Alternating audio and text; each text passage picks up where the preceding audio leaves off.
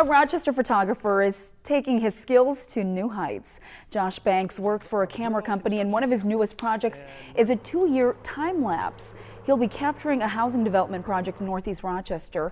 Banks has installed a camera on a 50-foot pole to capture the whole thing. The very unique thing about time lapse is really you don't have any idea what you're going to get until you see the final product. I've had some amazing videos that you don't even think about it until you view it and you're like, wow.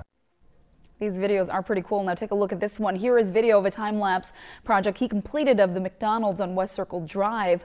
Banks says he has 10 cameras rolling throughout the city.